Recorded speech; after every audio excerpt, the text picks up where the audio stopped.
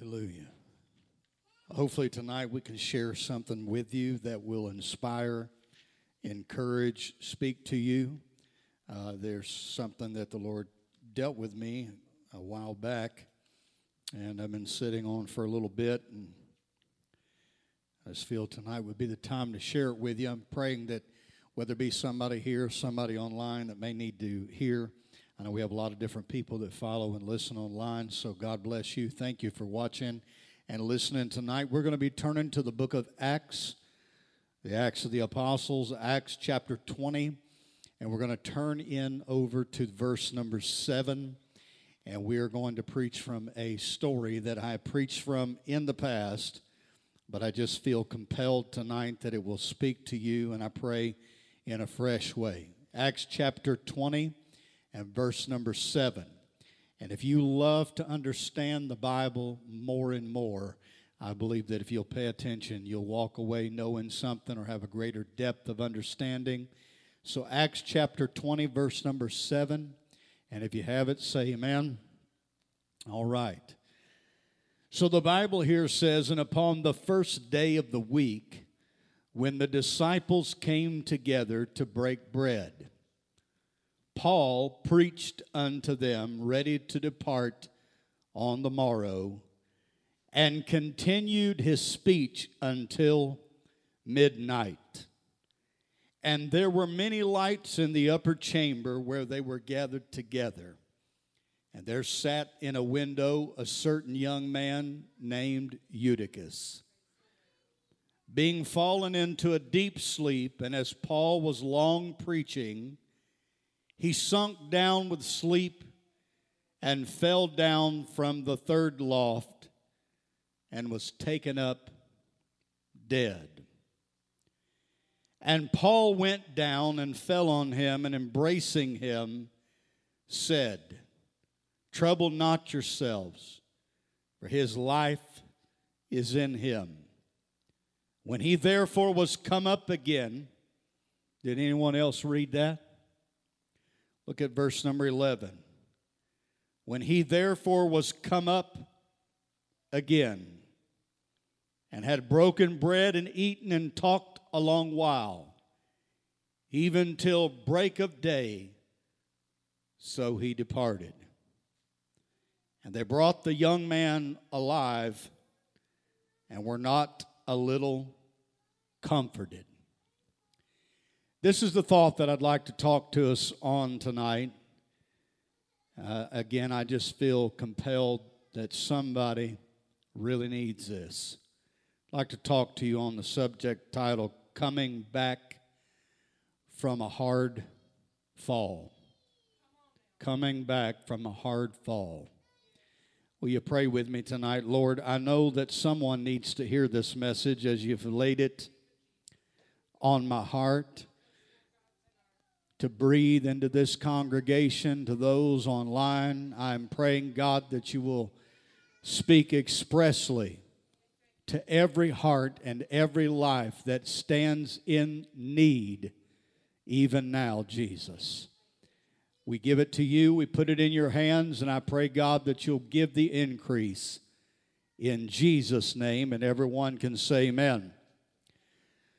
So I'd like to talk to you, as I said tonight, on the subject title of Coming Back from a Hard Fall.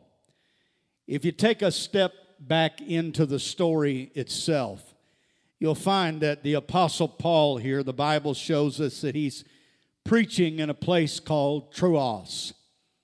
And this is the day before that Paul is to depart from there. He's preaching in what appears to be a 2-story, possibly 3-story meeting place. So if you can picture in your mind that Paul is preaching in some building, and it's a 2 to 3-story building, it's a high place, and the Bible describes how that Paul starts preaching, estimated, the Bible shows us that he's preaching about 6 hours. That's why the Bible says he was long preaching. He starts preaching somewhere around the 6 o'clock hour, and he preaches all the way up till midnight. And if you think I preach a long time, Imagine preaching or listening to somebody preach for 6 hours. That's a long time. But the Bible's very detailed in the fact that it says that there's many lights in the upper chamber where they're gathered together. It's also very unique that the Bible points out a man that we've never heard about or we don't really know much about, probably better said, a man by the name of Eutychus. Others have pronounced his name Eutychus. But the Bible says that he's falling into a deep sleep. There's a difference between just a light slumber and a deep sleep. How many's ever fell into such a deep sleep somebody could shake you, talk to you, try to get your attention, and you're not aware. You didn't even realize what was going on.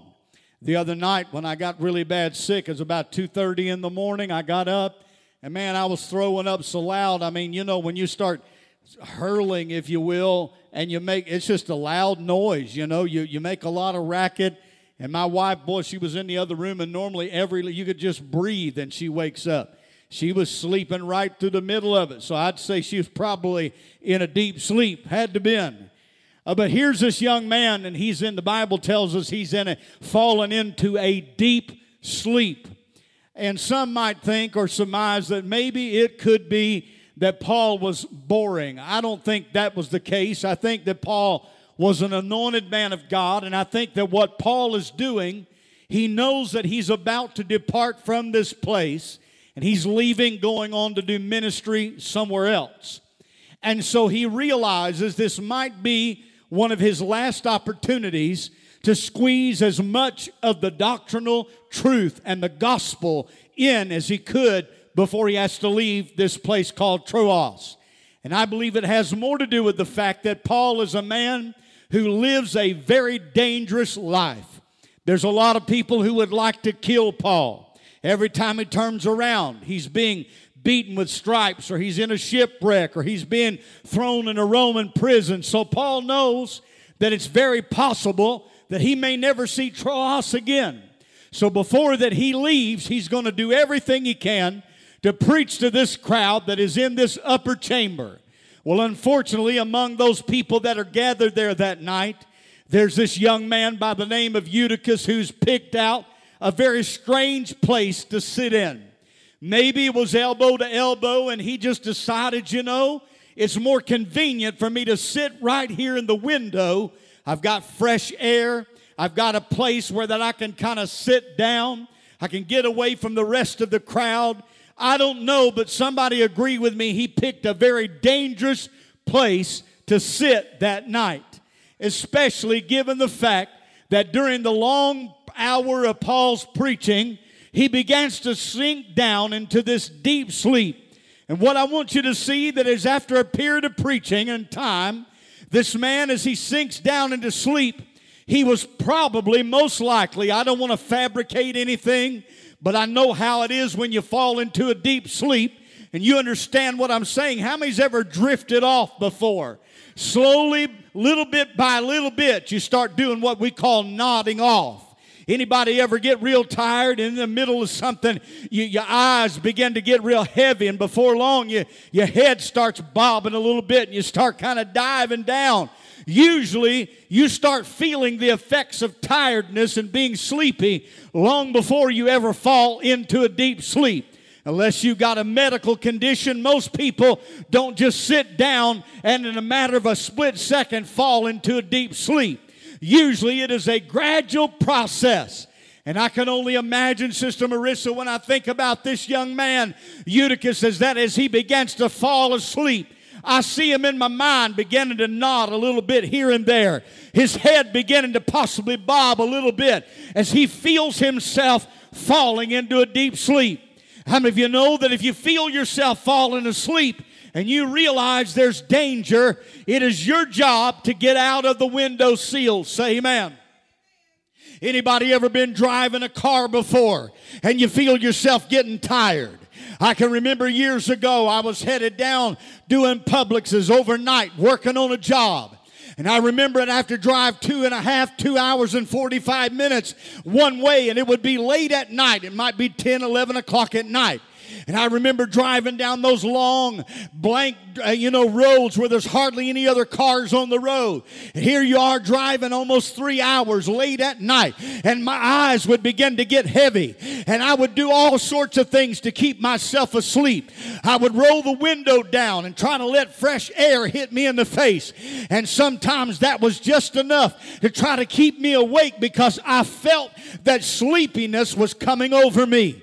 There were times that I would carry bags of peanuts or snacks, and I would try to eat something to keep myself moving, because I realized that the longer that you sit in one place still, your heart rate begins to go down, and it makes it easy for you to fall asleep. So if you keep moving, it helps you keep from falling asleep. Man, I wish I had time to preach that whole thing out, because there's a lot of folk that are falling asleep because they're not moving, they're not fluid in the Lord, and so they're becoming at ease in Zion, and their heart rate spiritually is going down, and they're falling into a deep sleep.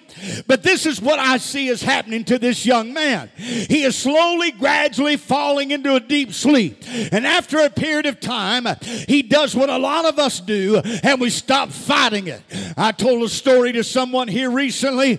I was working back. I was a young man. I was a workaholic. I would work anywhere from 12 to 16 hours a day without ever thinking twice about it. And I had a company that I worked for. Do you know that if you work like that, there's a lot of companies out there that will take advantage of you? And I worked for a company. As long as I was willing to work, they were willing to work me. They didn't care if I hadn't slept in 3 days. It didn't matter. And I had done 2 or 3 jobs that day already. They called me around 4 o'clock, I think it was, and they said, we've got a night job that someone else called, said they can't go to. It was over near International Drive. I said, okay. I went over there. It was near a McDonald's or in the McDonald's, one of the two. And so I worked all night long on stilts. And so the next day, they said, can you go to another job? Now, bear in mind, I've been working now for over 24 hours. And so I got in my truck. I left International Drive. I headed down I-4. I got off at the Lee Road exit.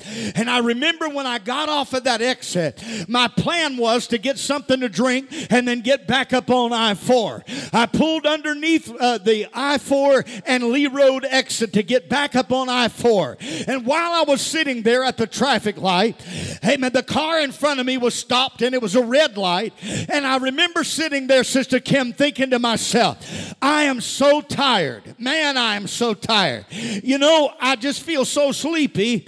I'm not going to fall asleep. But if I could just close my eyes for just a minute or two, maybe I could feel a little better. I remember that I closed my eyes while I sat there with my foot on the brake, thank God, that all of a sudden I woke up to the car behind me honking his horn, and it appeared as though I had already sat through maybe 2 or 3 lights that had turned red, green, and yellow, and now it was yellow again, and the guy behind me was ready to get up on I-4, but this guy in front of him isn't going. And so at that moment, I realized that you can slumber so long until you fall into a deep sleep. And the reason you quit fighting it and you finally give in to it. Could it be that this young man named Eutychus, who sat in the windowsill, here it is, Paul's been preaching 6 hours. He's fought it as long as he could. And finally, he gives in to that feeling of sleepiness. His eyes are heavy, and he falls into a deep sleep. Did he fall out the window right away? I don't know. All I know is in his negligence, in his being negligent about the place he chose to sit, and the fact that he knew that he was getting tired, he falls backwards out of the window, and whether 2 or 3 stories down, and he makes a hard fall into the ground below. Do you know that you can fall a few feet and break your neck? I didn't even know this. About maybe 15, 18 years ago, we were going to a church, and there was a man there that was working on a ladder, and they said he fell 3 feet backwards and fell just right that he broke his neck. But I don't know, 2 or 3 stories, what is that? 20, 30, 40, 50 feet up in the air? Can you imagine falling backwards out of a window, amen, several feet up from the ground and falling backwards? Well, the whole church that has gathered together to hear the word of God preached, they realize that there's a man who's just fell out of the window. And can you imagine the chaos that ensues? All of a sudden it interrupts the message that Paul is preaching. Paul has been going at it. He's been laying a good doctrinal foundation. But now he's got a different problem on his hands. One of the participants that are in the crowd has fallen out of the window and is now laying dead outside on the ground. The whole entire church, I can imagine, that is assembled together begins to race toward the door. I can see them in my mind trying to get down to the first floor to try to find out, is he alive? Is he okay? Is there anything that we can do? When they get down there, they see this man laying lifeless on the ground. And when Paul sees the man, Paul in summary says, don't worry yourselves. This man's going to be okay. In other words, his life is in him. In other words, I'm going to pray for him, and God's going to restore that life back into him. If you know anything about the Old Testament, you remember the prophets Elijah and the prophet Elisha. Do you remember where that Elisha laid himself over the Shunammite woman's son, and the child sneezed 7 times and came back to life? What we see happening in this text is a very similar overlay of what the Apostle Paul is doing to Eutychus. He is praying, he is overshadowing, he is letting what God has done in him be projected on a man who has foolishly fallen out of a window from a high place. What I want you to see, that there is a man who is laying dead on the ground, several floors down. The church is gathered around. The man of God is praying, and the man comes back to life. It's here that I want to show you something very powerful, and I hope this will preach to somebody that desperately needs to hear this tonight. Have you ever had a place of your life that you fell, and you fell hard? You see, what I find about God's children and God's church is a lot of times we like to think more highly of ourselves than we probably should. What do you mean by that, Pastor? Well, I know Christians who that you talk to them, you would think that she was the Virgin Mary, and you would think that he was the next thing closest to Jesus' kin. But if you get to know people, you begin to find out that most every child of God I've ever met has some area of place of their life, whether they have failed themselves, failed their family, or failed God. That doesn't mean that you've entered into some gross sin, but there are things in our life that sometimes that we don't like to talk about. And we have to run to the mercy seat of God and ask for God's forgiveness. Anybody say amen to me? Just be honest. See, I pastored long enough that I met people that could sing good in the choir, but they wouldn't tell anybody that they were negligent. They didn't tell their husband that they were spending money that they didn't have. They overdrew their account. Their account got closed. And by the time the husband found out, there was nothing they could do. Financially, it got them into a mess. Do you know that lying and being misleading is still wrong? Say amen. And we still need the mercy of not just our fellow man, but we need the mercy of God. I've also known people that have got into some of the most difficult situations that you catch them on any day of the week. They're going to be sweet. They're going to talk nice to you. They're going to be good to you. They'll pray for you. They'll even pray God by faith that you're healed in your body.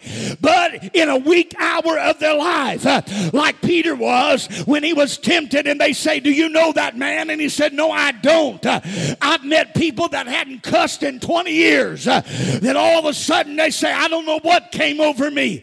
I said something, I don't know, but I asked God to forgive me. Are we still human enough to admit that there have been some things that we are not proud of, that we've had to say, God, I'm sorry. It may not be a cuss word. Maybe you don't smoke crack. Maybe meth ain't your thing. But maybe, just maybe, you found yourself when you were in the quiet of the night being reminded by the Spirit of God that you trashed somebody's name that afternoon sitting around a dinner table, and you didn't think twice about it, and you know good and well you gossiped, you know good and well you ate them for dinner, you know you were wrong, you fell, and you fell in a hard way.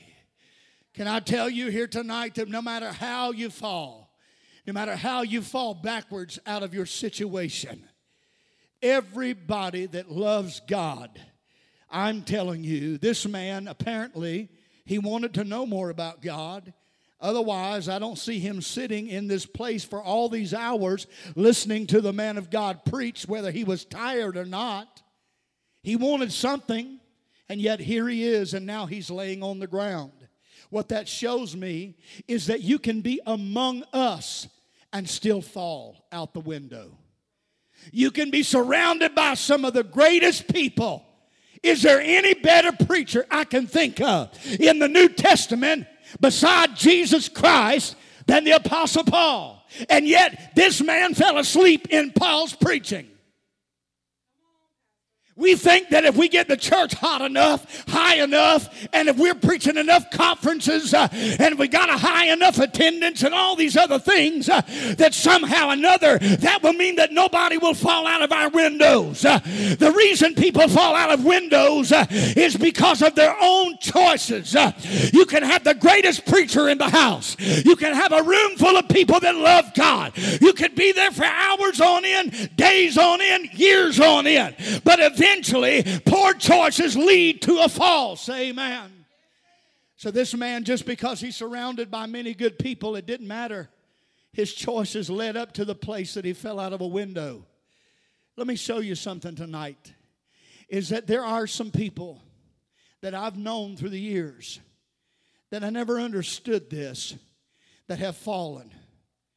And you know, sometimes these things, I don't know why I'm preaching this. God knows.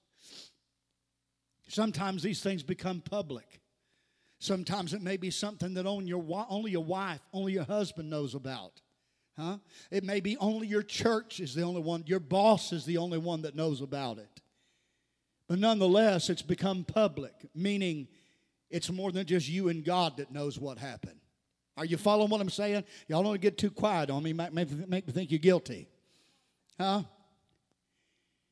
And you need to come back from a fall. How am I going to get from ground level back up to the third floor? Tell me that. If somebody is not willing to leave the ranks of the third floor and come down to the first, you follow what I'm saying? Somebody's got to be willing. Somebody's got to have enough compassion. What I'm trying to tell you is that one of the necessities for somebody to come back from a hard fall is not to do our little dance on somebody, grind them to powder, talk about them and say, oh, did you hear what happened to so-and-so? I mean, can you imagine how dumb that it would be for everybody to sit around the third floor looking at each other? Yeah, did you hear what happened to Eutychus? Yeah. Let me post it. Let me text it. Let me call somebody. Let me make a meme about it. Let me TikTok it. Let me do something. Amen. They're looking around the room. Do you know that if nobody would have ever gone down to the first floor, Eutychus would not have had to come back? The reason why Eutychus had to come back from a hard fall is, first of all, the leader of the group, Paul, took the initiative to set the tone for everybody else, that around here, that if somebody falls, even if I've got an agenda, man, I had a point I was about to make. I was about to tell y'all something really important, but there's nothing more important than a soul that's in trouble. And he ran down to the first floor to where he was at. Let me tell you, if people are falling out of the windows of the church, our first obligation is to make sure that we help those who have fell to come back from a hard fall. It hurts my heart. It hurts my heart. It really does. In 2023, I heard more than one story of people who that I've known, and some of them that I've had confidence in, that have fallen. Some of them have fallen in a hard way. You know, there's a lot of people that fall in a hard way, and it's only by the grace of God that it didn't go public and nobody knew about it but them and their wife, or them and God. But when it goes public, do you know that the higher you go, the harder you fall? Am I right? A lot of times people, they glory in, well, you know, he's got 400,000 followers. Oh, you know, he's pastoring a church of 20,000 people. Let me explain to you, the higher you rise, the harder you fall. And I want you to understand that whether you see your situation or what you've been through, your failure in the eyes of the Lord, I'm preaching to somebody, I just know I am. Whether you see your failure in the eyes of God as I can never come back. I've let God down. I've let the church down. I've let this one down, that one down. Let me tell you, if your church will not run down from the 3rd floor down to the 1st floor, you get my phone number and call me. I will run to where you're at and I'll help you get up. If nobody else won't help you get up, call me. We'll get together. We'll pray together. Because if nobody else don't care about you, it's not because Christ doesn't care about you. It's because some of the people around you are not as concerned as they should be. Because at day's end, the Bible says that we're supposed to restore them that are taken in a fault. Is that not Bible, somebody? That means when a man falls or a woman falls, it is our obligation to help them get back where they need to be. What does that look like in real terms of Bible, of the story here? Here's what I want you to see happen, folks. I told you Paul went down there. He prayed for him. Do you know what happened after Paul prayed for this man? His life comes. The man gets up. They take the guy up. This is so powerful, and it's so many symbolic things here. They take the guy back up to this 2nd or 3rd floor, and when they get up there, they're breaking bread together. You know what that symbolizes? That symbolizes being fed. That symbolizes being nourished. That symbolizes togetherness, breaking bread together. That symbolizes family. That symbolizes togetherness, working together, cohesiveness. And what I want you to understand is if someone has had a hard fall, they need to be fed back to life. They need to be fed back to good health, should I say. This man was brought back up and treated with love. You know the reason why so many people fall out of the church and never come back? Let me show you, okay? You ready for this? Can you imagine? Let's just paint a picture in your mind for a minute. Eutychus just fell out of the 3rd floor window and he hit the ground real hard. You heard it when it thumped the ground. We were in Rural King here a few weeks ago. And my granddaughter was sitting on the edge of the grocery buggy. People call it a grocery cart in different places. But she was sitting on the edge of the buggy or whatever. And my son turned his head for just a second, and I don't know how in the world, but she flipped backwards out of the buggy, and the floor's concrete. And when her head hit the floor, you could feel it in your feet when her head hit the floor, and you could hear it. There was a man standing 15, 20 feet away, and he could hear it. It sounded like a watermelon was dropped from 20 feet up in the air. I can't imagine what it sounded like, the thud when that man hit the ground. Boom! Outside. The gasp of the people in the room. Oh, my Lord, I wonder if he's okay. But let's paint a different picture. And this is more like what I see happening in some families and in some churches. Well, Paul's in the middle of what he's trying to say. Hey, man, I hope you're all right down there. But we up here, we were too busy, and you shouldn't have been in the window anyway. Carry on, Paul. That is no compassion. That is no love. And that arrogant spirit is why a lot of churches are weak and anemic. Do you know you can have every pew packed in a church and have a weak and anemic church? Because church can be built up on fun, it can be built up on entertainment, or it can be built up on the truth and the power of the Spirit and the Word. I don't know about you, but I would rather be built up on the truth and the Spirit and the power of the Word. And to have a love that is reciprocal to the people that are around us. It's not my agenda. If it were in 2024, the story would probably look like this. If it were some preachers, hey y'all, sit down.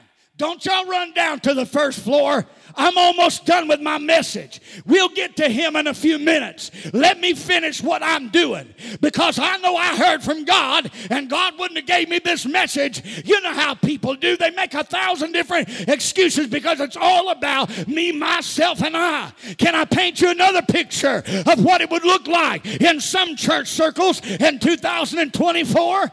Well, if it would have been in our day, they'd all took their cell phone downstairs and they'd have broke out their cameras and video equipment, and they would have videoed the whole thing. Look at what we're doing. Look at how good we are. Look at how we're trying to help somebody down on the ground. And let me tell you, there's nothing wrong with being excited about what God's doing. But I think that what some churches have done is turned some things into a theatrical circus. And it's all about look at us. I'd rather say look at Christ. Look at what the Spirit of God is doing in through us. Amen. Am I preaching all right tonight? The truth is that what happened that day is a necessity that needs to be practiced in 2024. It is that the people that love God understand. All it would take is for me to have a day when I'm a little sleepy and tired. Woe unto me that one night that I'm not paying attention and I go sitting down in some window sill and fall clean backwards, and I need somebody to be there with me. You know what I found about life? There's a lot of things that come full circle. Now, some things I can tell you are a little humorous. Other things not so much. I'll give you one that wasn't so much, and then I'll tell you one that was humorous. Years ago, I was going through a real difficult time in my family. The enemy had pulled out every stop and had put its claws in every way possible to destroy me and my family and our ministry. And in the midst of that, you would think that the church folks would run down from the third floor and try to be there for you. But unfortunately, there were people who obviously never left the third floor, and they were reporting back to some other station because they were doing everything they could to tear into us. Some awful things were said to me and my wife. And I remember making a post. If I went back, I could probably find it. And it said something along the lines of, you can say anything that you want to me, but just remember this, that you have sown to the wind and you will reap the whirlwind. You've gone out of your way to destroy my family. You have sown to the wind and you will reap the whirlwind. This family that was sow together, we're better than everybody. We're holier than everybody. I don't glory in this, but that family fell completely apart not too long after that. You know, people can say what they want to, but things have a way of coming full circle. So you can look down your nose and you can look out the window and say, hey, should have never sat in that window in the first place. I'm sure he knows that by now. I'm sure he doesn't need you to report, Lieutenant, back and let him know that was a dumb decision. I'm sure he knows that now. He's got a big knot on his head and a few broken bones, and he's dead, so I'm sure he knows that. But here's the thing. There are people who need people to have grace and mercy and love and compassion towards those who have fallen. And on a more humorous side, things come full circle. I was working in the yard today and I was thinking, I don't know why this came back to my memory, but I was a teenager. And we used to go down to the Dora Canal Bridge, which is right over by where you guys live. I mean, like right across the street. Right across the street, that bridge.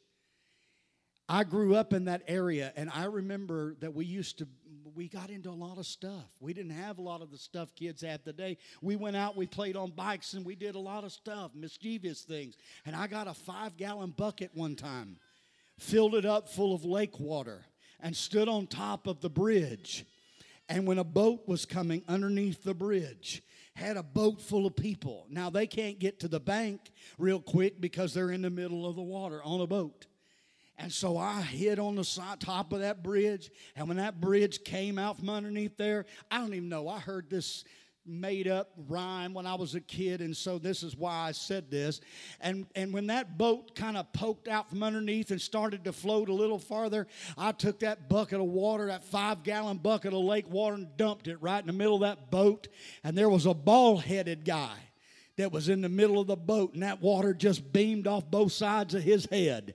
And I said, "Baldy scalded 1940, hit him in the head, say, oh my Lordy." And then we took off running. It wasn't but about probably 2014, and I was teasing with Brother Dean Smith because his hair was getting way back here, you know what I mean?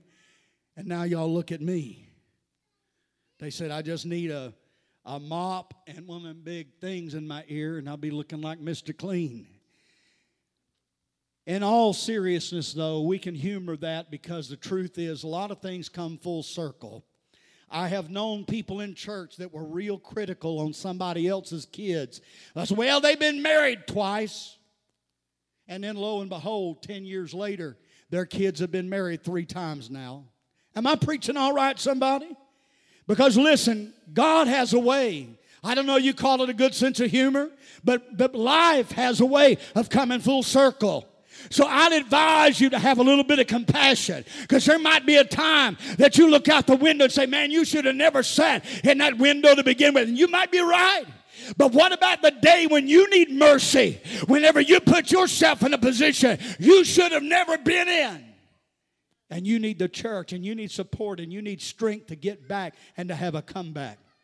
I want to tell you this. I don't want to preach you to death tonight, but I want to tell you there's some vital key components to have that kind of support. Has anybody ever been injured or hurt so bad that you really needed the assistance of another person to help you get back to where you need to be? Being sick here recently, it was a big help. When my wife was sick, as soon as I heard her throw up, the first thing I did, I went into the bathroom, I got a hand towel, got it in some hot water, wrung it out, brought it in there. I got her a bucket. I says, anything I can do to help you? She didn't, I don't think, maybe got as sick as I did, but then whenever I got sick a few days later, she was there trying to help me get my socks off when I couldn't pull my own socks off, help me get dressed or undressed. Because what I find is that you can become so incapacitated, you can be injured or be in a situation where that if it not for the help of another person, you will never get back to the 3rd floor. I'm here to tell you that if you have had a hard fall, you're listening to me online or you're here tonight, maybe you might go through this in the future. Remember me telling you this. Instead of pushing the people that were on that 3rd floor away from you, you need those people. You need the people who understand what you've been through, who will help love you back to the 3rd floor, who will be there to break bread with you and help you get back to good health. Can you say amen? Have you ever seen anybody that has fallen really hard and they needed a comeback? But when people try to get close to them, whether by the embarrassment of their situation, they push the church away. I've seen times before, Sister Kim, where someone fell and everybody heard about it. And do you know what they do? It's a human instinct, I suppose. Well, I don't want to go back to that church because everybody knows what happened. Sometimes the very people who knew what happened are the greatest testimony of all, because when you come back, it will be proof that somebody who has fallen hard can come back. Because what you may not realize, and please never underestimate this, some people never come back because they don't think they can. They need somebody who will run down to the 1st floor, wrap their arms around them and tell them, I saw what happened. How it happened doesn't matter, but I'm here to get you back up to that 3rd floor.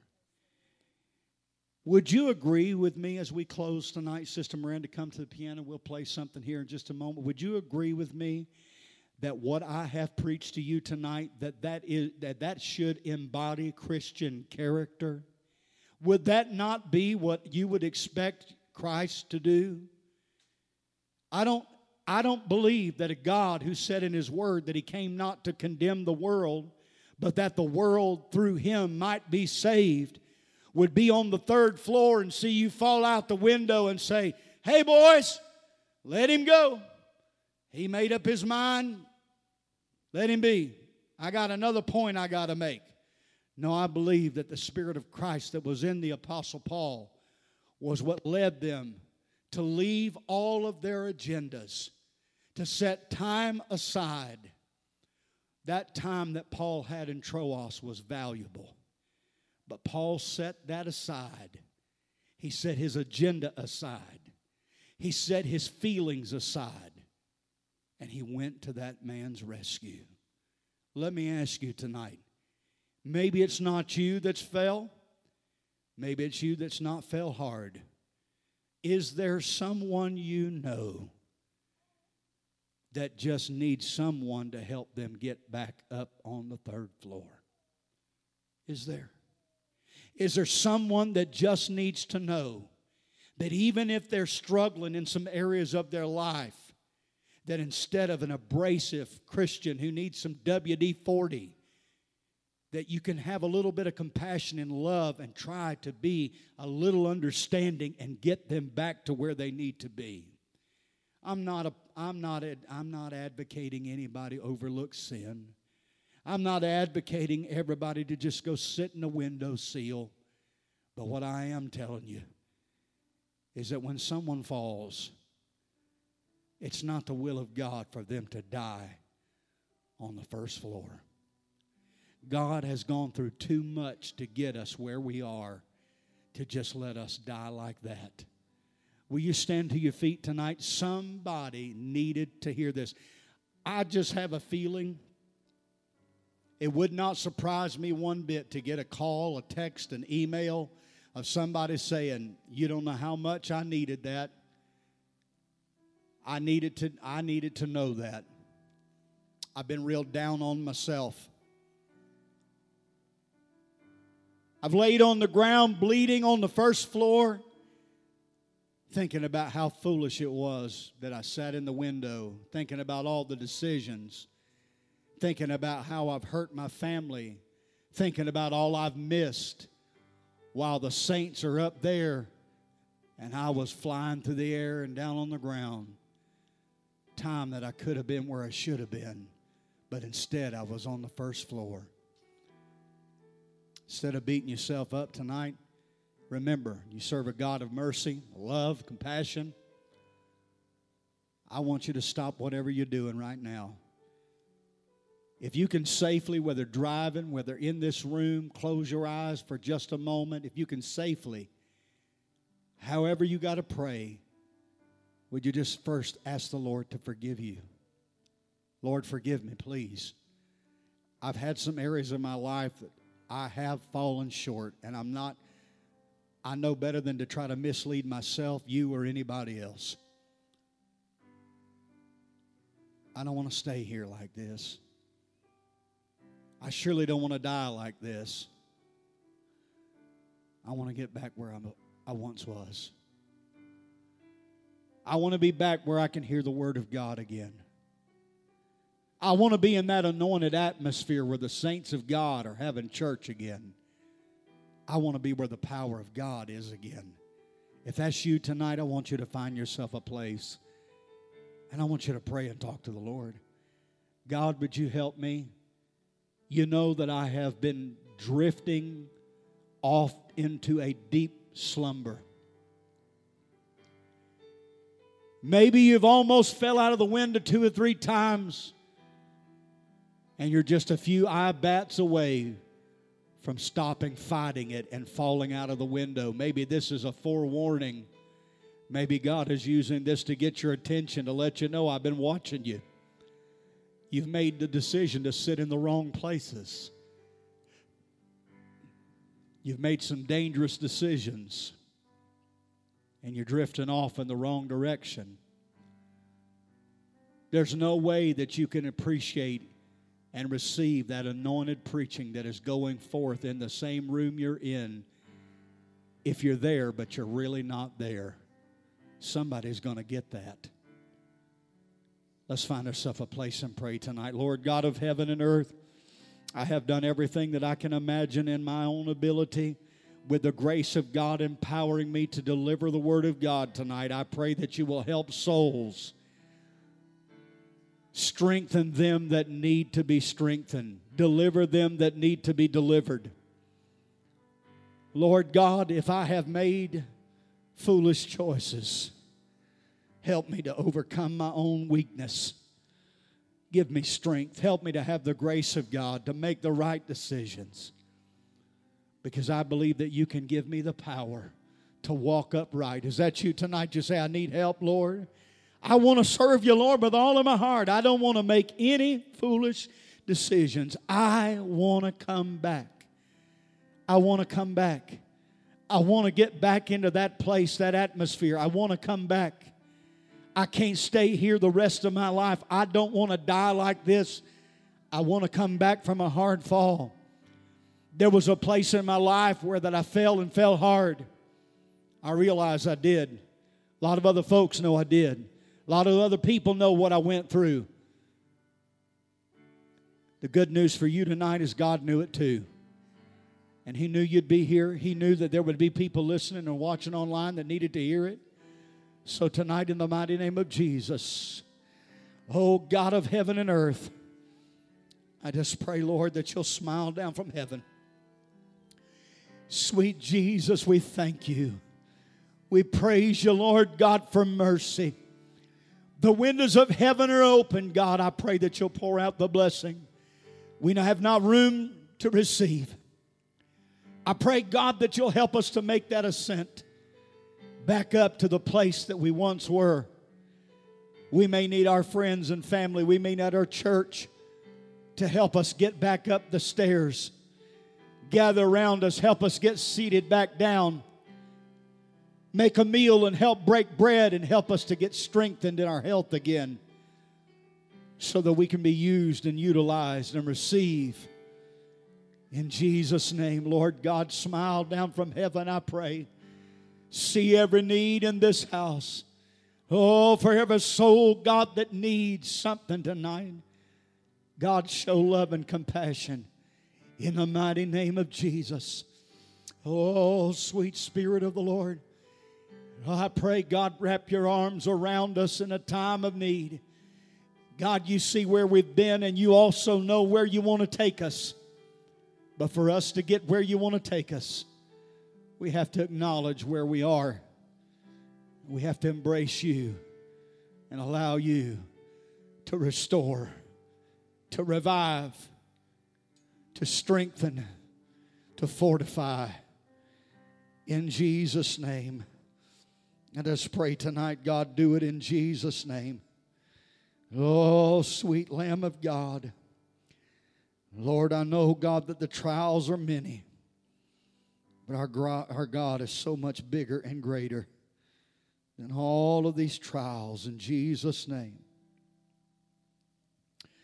In Jesus' name. Hallelujah, hallelujah. Oh, sweet Spirit of the Lord. His mercy never fails. Oh, thank you for your mercy.